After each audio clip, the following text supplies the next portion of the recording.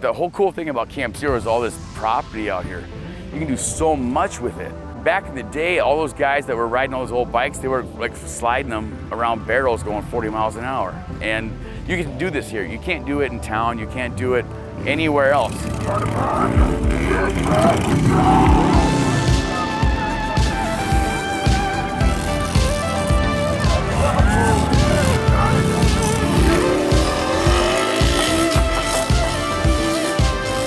People like the way they feel when they come here. They feel welcome. It's like a new thing happening, and the way the world is going, people get frustrated by looking at their phone or this and that. They can come to Camp Zero and forget all about that.